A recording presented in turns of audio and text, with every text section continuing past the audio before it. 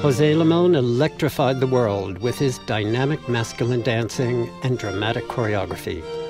One of the 20th century's most influential performers and dance makers, he spent his career pioneering a new art form, American modern dance.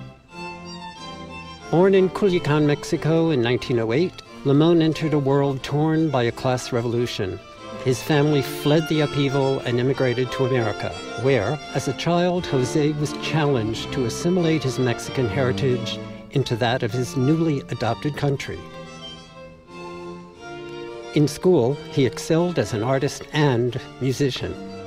After high school, he went to New York to study art, but instead discovered modern dance. He was lucky to find the school of dance pioneers Doris Humphrey and Charles Weidman, where he was trained and nurtured as a dancer and choreographer.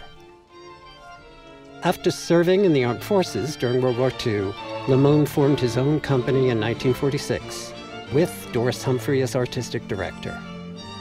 During Limón's lifetime, he was recognized as the greatest male dancer of his generation and honored as one of the premier voices of American culture. He was the first artist in any medium to be asked to represent the United States as a cultural ambassador. Many of his dances have been celebrated as incomparable masterworks. Like displaced people all over the world, Limón suffered the violence and terror of war, personal loss, and feelings of exclusion and isolation in a new country. It was his gift to be able to transcend those experiences through his dances and create universal statements of hope for all mankind. The importance of Limón is in his work. He knew that he was part of a common humanity and was expressing that humanity.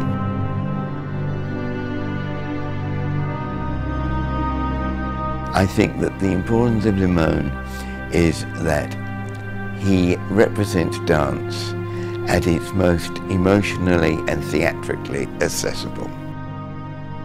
If you put a good Limón work in front of any audience, it will gather the story and it will feel the flow, it will get the impact. José has left a body of work for us that is among the most important dance works of the 20th century.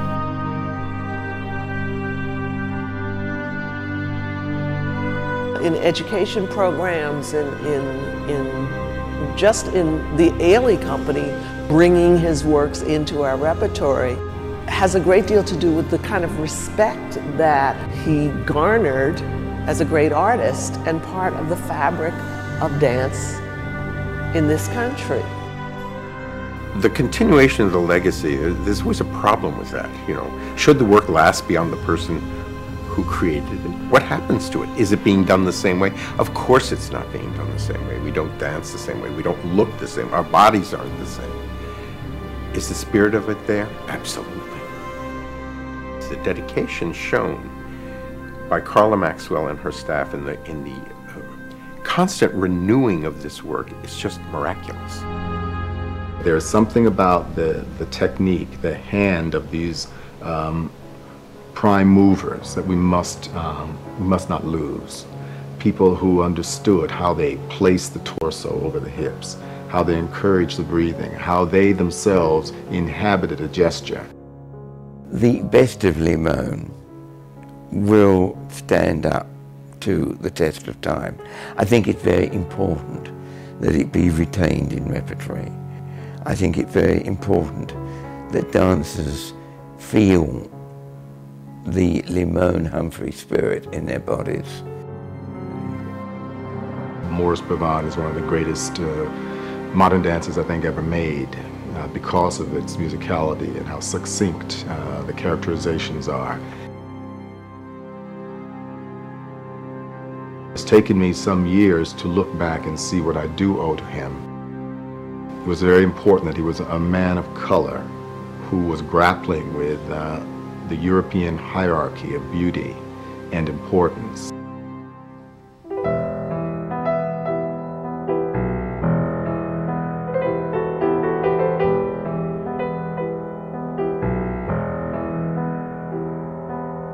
We need to celebrate our artists in America.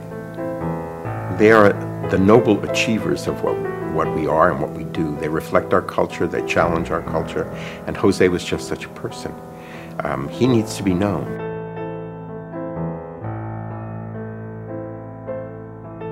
The great ambassador he was as he went into the Eastern European countries long before the curtain fell, to show that we were, in fact, human, wonderful people living in America. Not just strong and mighty, but frail, wonderful, touching. And we need that now more than ever.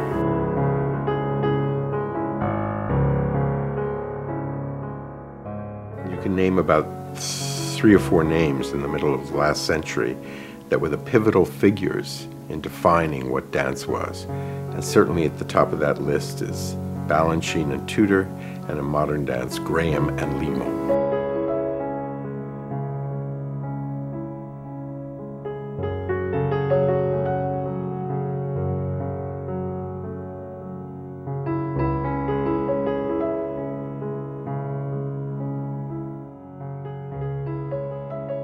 One of the things what worries me about dance is we do not have sufficient regard for our past.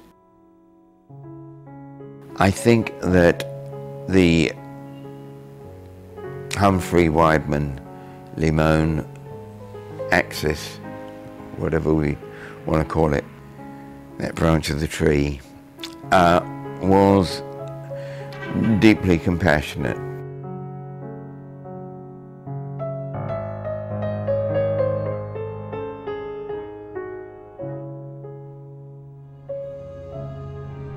This is a man that believes that progress can be made, and I believe that the progress that he counted on was something about the human heart evolving toward a state of higher consciousness and acceptance of what makes us human, of the transformative, the magical in his gesture, something that has seen a great deal and yet still believes